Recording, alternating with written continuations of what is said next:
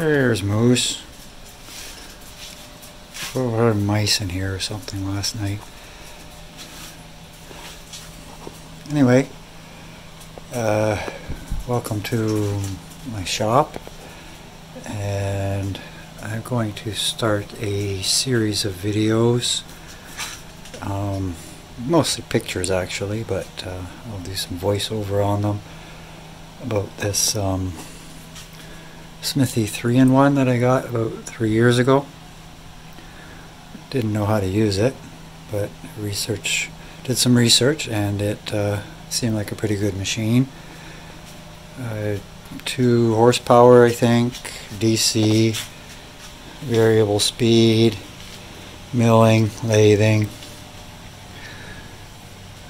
and it cuts pretty good. So basically, when I got this machine, I got it bare bones. Not much to it. Had a bolt-on tool post and whatnot, and I slowly did some upgrades to it. The first thing I did was the bench. There'll be a series on that where I'll go over it. Heavy metal bench, made it pretty low so that the table was at good working height for me. Second add-on I put was the DRO, and well, this machine is not really, except for the X-axis, which is pretty straightforward. The Y and the Z-axis were a little bit tricky to get in there, but anyway, I put a video together on that. The installation of the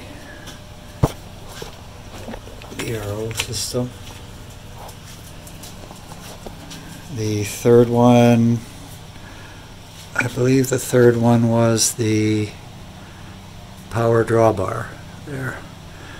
This obviously came with a manual drawbar, and I was finding to change tools, took about almost 10 minutes per tool. It's rather frustrating. So I came up with an idea for this air-powered or pneumatic power drawbar. So that's the third one in the series. Fourth one is the cooling. So there's 2 cooling systems. There's mist cooling and flood cooling. There's the flood coolant controller back there, and I'll go over the build and installation of that unit. And probably the final one in this series is I'll make a video on the tooling. It really didn't come with very much tooling, so I've kind of been accumulating tooling as needed. Some of which was quite successful, some of it kind of a failure. I'll go over that. Bunch of tooling in there. There's my wrenches and things, collets and things. And along with the tooling, I'll include the installation of a quick release tool post and a couple of vices that I picked up here. Here's a precision vise, nice, that I put some blocks on and things. And a recent acquisition, this interesting, quite old vise down here. I did some repairs to that, and it looks like it turned out okay. So that's the unit there, and I'll be creating like I said, a series of videos on the upgrades that I've done to it over about the past 3 years. So again, welcome to my shop. Somewhere down the line too, I'll probably do an overview of the shop setup here. I converted my garage into workshop. And interesting stuff in here. Well, interesting to me anyway. So there you go. Hope you enjoy.